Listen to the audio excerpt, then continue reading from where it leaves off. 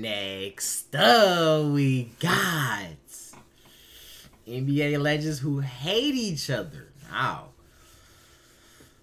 Very controversial video. You know what I'm saying? Shout out to hoopflix. You know what I'm saying? Go subscribe. If you want more videos like this, hit that like button, hit that subscribe button. Legends how they do it. Came to play with the Bulls. He's a horrible player. We didn't give a about LeBron. We didn't fear LeBron, and we didn't think that he can beat all 5 of us. Well, I mean, I don't give a about Bron either. I got 2 more rings than him. Oh, that's gotta be AI. No, okay, no, this is AI, bro. It's AI. It's no way. There's no way Michael Jordan said this. It's no way. I mean, I don't give a about Bron either. I got 2 more rings than him. It's no way. It's no way. I refuse to believe it. What the fuck? Are NBA legends who hate each other. And I never thought I'd hear about NBA legends beefing over superheroes. Until I learned about the hate between Dwight Howard and Shaq. They were actually beefing over which one was the real Superman. Shaq first became a super fan of Superman when he began his career on the Magic. And all because their team was ass, he damn near saved them like a superhero by dominating and helping them win games. So he literally got nicknamed Superman. That name completely took over his life moving forward, and you could tell when Shaq made his way to the Lakers. Shaq got Superman's logo tatted on him, got 2 Superman rings, designed his cars with Superman logos. Most 7-footers can't fit into sports cars, but I can, and I'm in there comfortably. And even Superman themed his entire house with basketball courts, beds, fish tanks, movie theaters, and even a real-life replica of Superman in his backyard. This guy right here, he watches my doc. He's Superman. He sees you. This man's Superman fetish was real, but as Shaq's basketball career came to an end, another legend was just beginning. Dwight Howard was not only becoming a superstar, or superhero, when he came into the league, he was following in the exact same footsteps as Shaq, so things got heated fast. Dwight started his career on the Magic, just like Shaq, was a dominant big man, just like Shaq. Dwight was even weirdly obsessed with Superman, just like Shaq. From having a custom Superman-themed bike, to also having Superman statues, and a painting of him as the Black Superman. This dude even trains while he's dressed as Superman. It seemed like Dwight was on a mission to actually become Superman at this point, and things got wilder than ever during the 2008 Slam Dunk Contest, where he did something so super, it became one of the most iconic moments in NBA history. He's gonna put it on, right? Can he even do that? Is that, they allow that? I thought you had to wear your jersey. You gotta do some sweet shit now. Oh my gosh. Wait, how did he jump so high?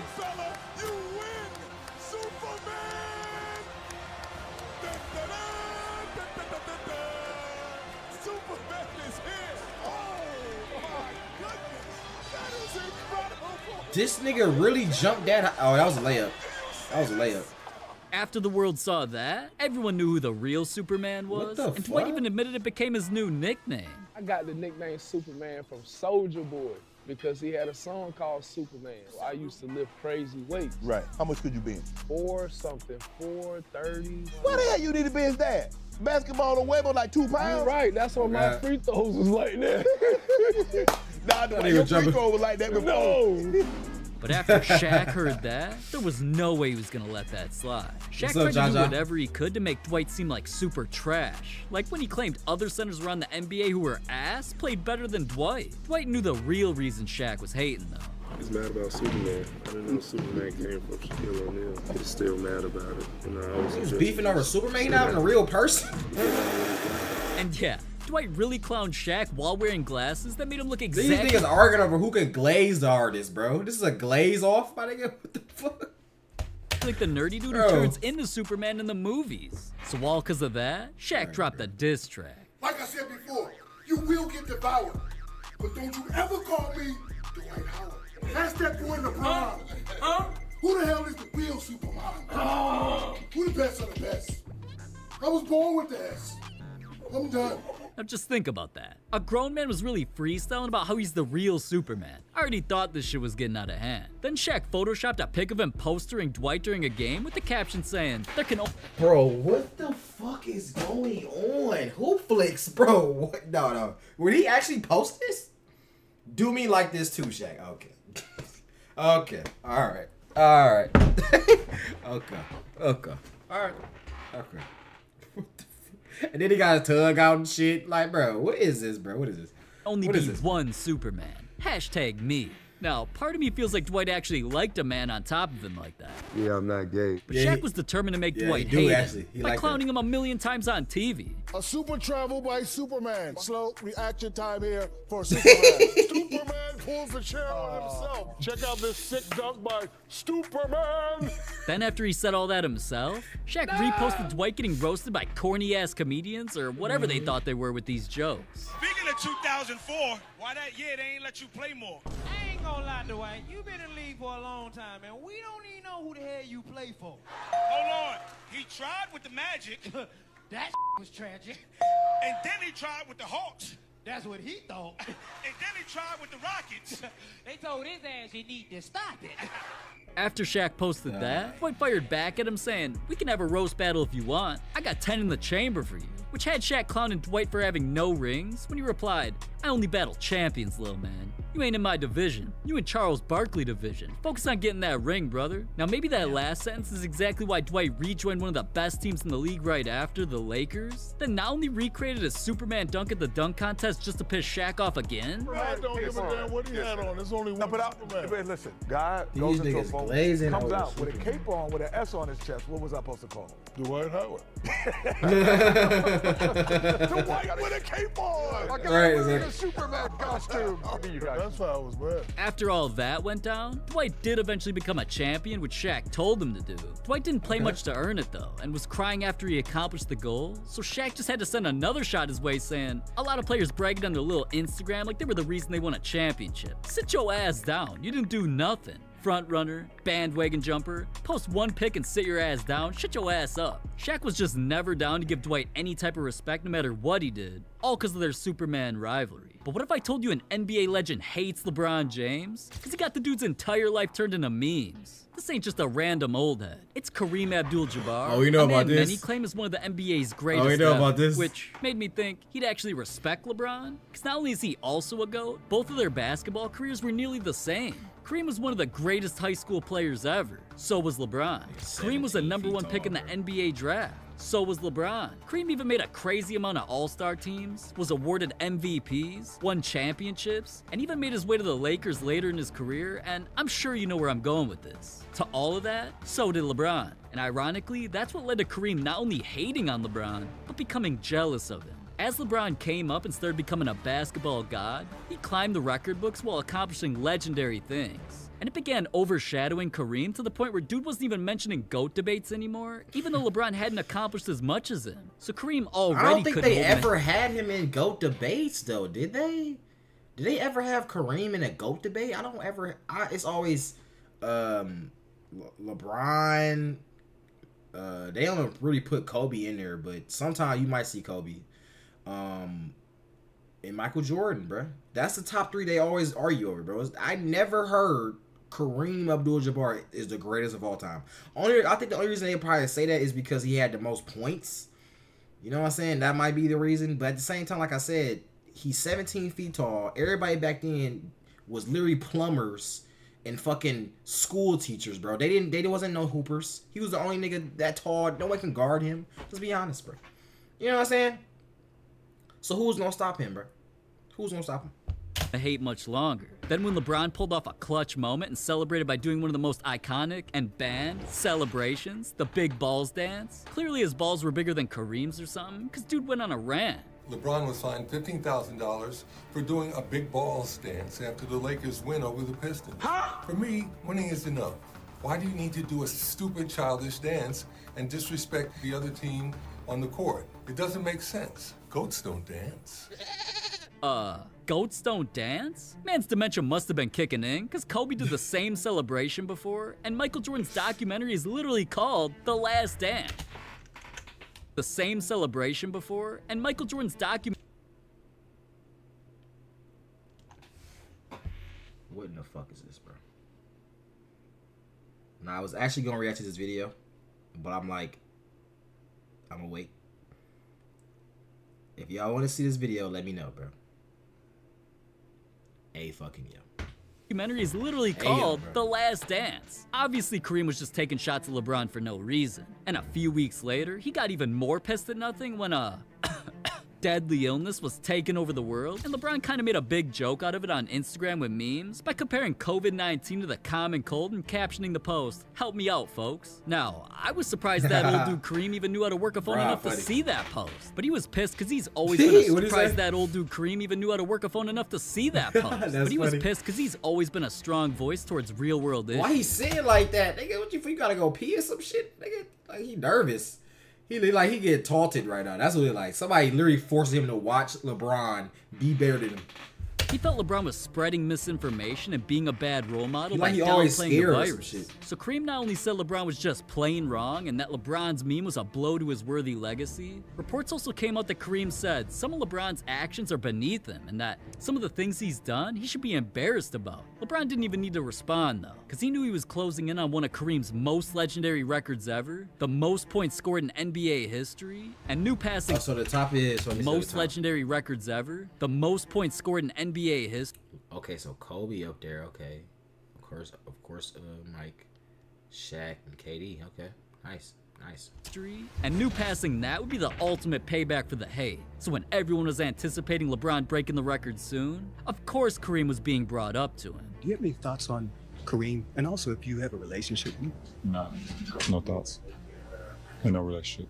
And after that, I didn't know another this one of the really most happened. legendary players That's ever, crazy. also one of Kareem's ex-teammates, Magic Johnson, even knew Kareem was salty his record might get took. How do you think he will handle that? Well, I don't think well. I mean, let's just be honest. You know, it's funny, bro, because it was all a meme when he actually broke it and stuff like that, and Kareem was looking all salty. It was all a meme. Cause I'm just thinking that's just because he old. He might got something going on. That's why he look like that. It's hard for him to express feelings or something like that. But it's literally serious. He's literally mad. Okay, that's crazy. Damn. And thought it was just a joke, the fact that it's That's a crazy. dude playing for the Lakers, Right. too. I think it'll be a hard pill to swallow. He eventually... Because he's had that record for almost 40 years, Kareem. And I think he thought he was going to have it forever. Now, Yeah, the for history real. wasn't about to get made, though, until February 7th, 2023. LeBron walked in dressed in all black like it was a funeral, because he was about to kill this old man. Funny enough, though, Kareem actually decided to show up for the game. Once things got underway, LeBron kept scoring and was inching closer and closer to Kareem's record. So cameras kept zooming in on dude, and every time, this dude was looking salty as hell. Fans were posting about all the times he'd pop up on screen, and I swear, either this man was mad every time, or he was imagining that when LeBron was about to break the record, he'd run out and do this. LeBron James is shouting.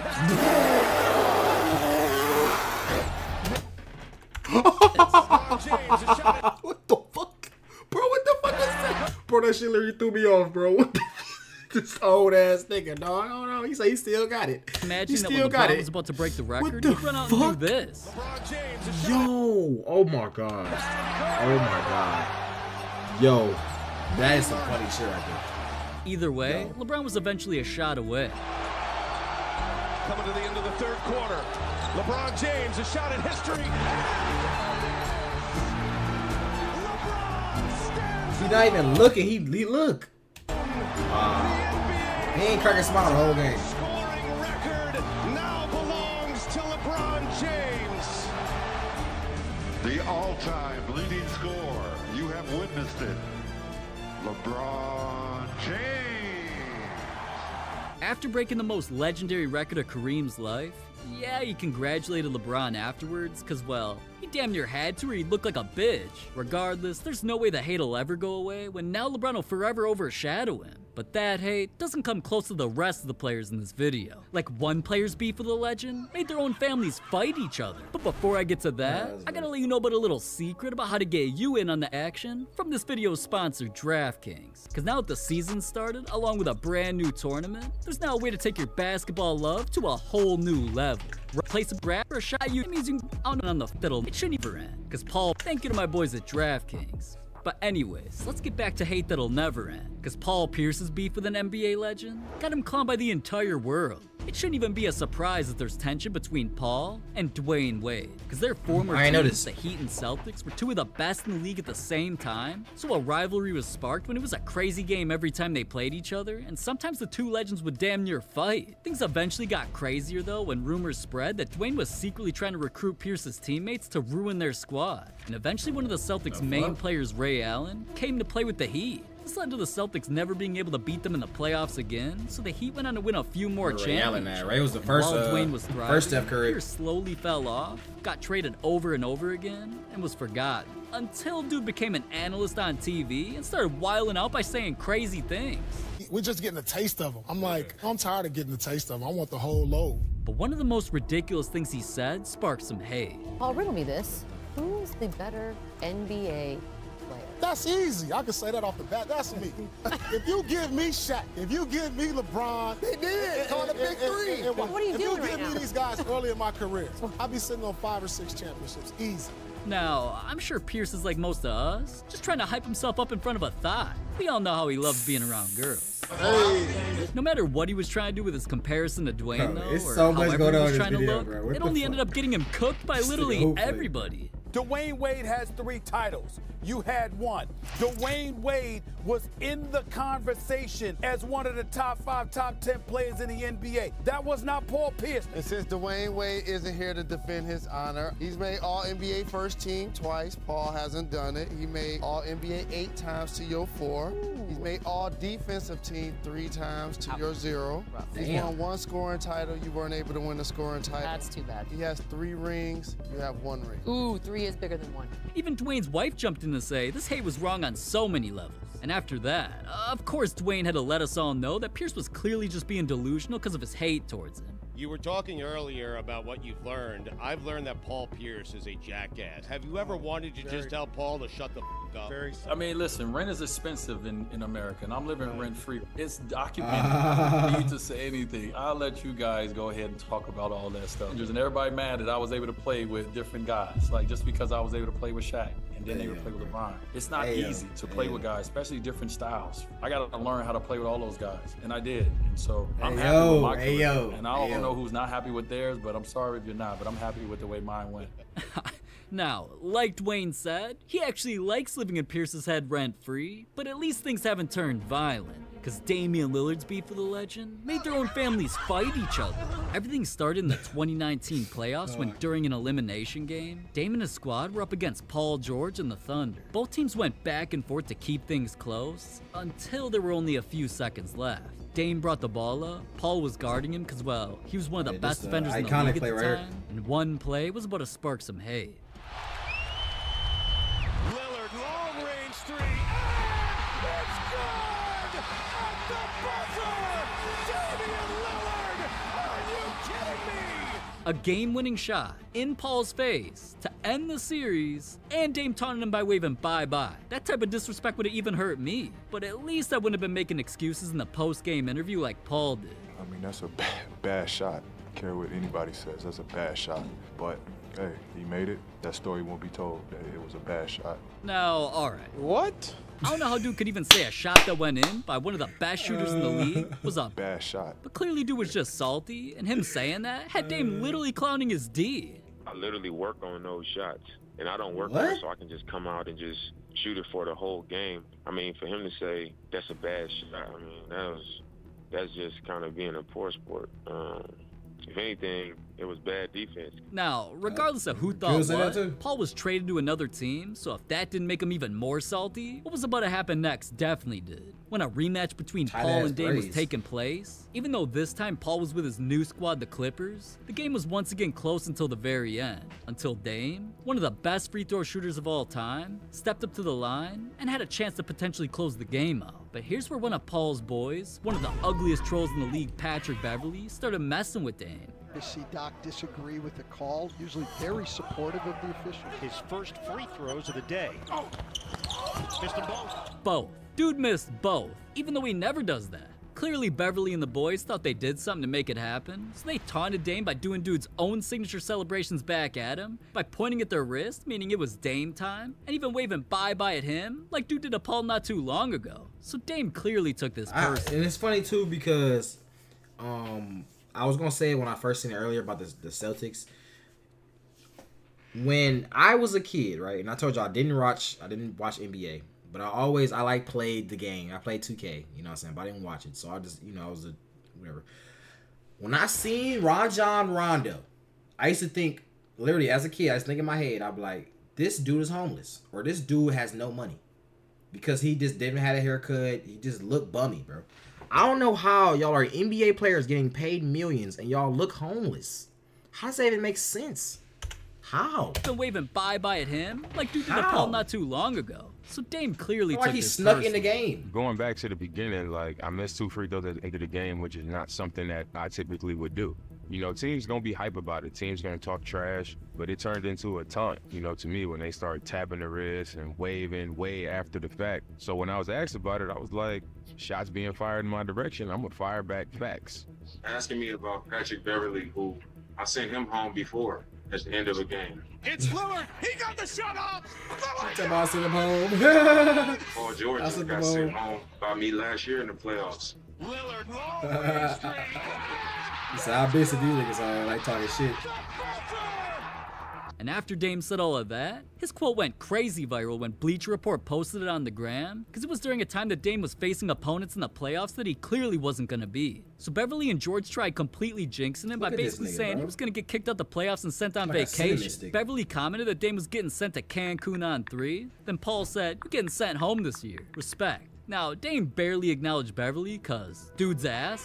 He just replied to Paul by clowning him for damn near going to new teams every time he loses by atting him and saying, "Keep switching teams, running from the grind. You boys is chumps." Now, I didn't think things could get any crazier than all that, but I'm a YouTuber, not a pro hooper, so what the hell do I know? Clearly the hate wasn't over when a fan tweeted one of Paul's horrible looking jump shots from the bubble, added Dame by asking if it was a good shot, and he responded by saying, "Looks good to me." Then when Paul's squad ended up being the ones who pulled a Warriors special by choking a 3-1 lead in the playoffs, Dame tweeted at that homeless looking ass man who was clowning him earlier saying, "Hey, Pat Bev, I guess I should extend this Cancun invite since I haven't made my arrangements yet." At this point, the hate was for real, and you could tell when things got heated between the players' families afterwards. On Instagram, Dame's sister literally called out Paul and his wife. You can't talk. You got a whole stripper pregnant, then you wife the bitch. Then look at her lips, look at her face. Come on now, baby boy, don't, cause I'm getting personal with it. Wait, she really clowned girl like that? To be honest though, she's tripping because this girl's pretty bad. So I'm kind of glad she got involved to win the situation once and for all when she said, "Somebody come get this cow." Damn! Wow, she really said girl looked like... So this beef was over. And they're just lucky Steph Curry didn't get involved. Because this man's been shocking the world with record-breaking shots, a wild controversy with Michael Jordan that kept him up at night, and the craziest thing. Just click it and find out.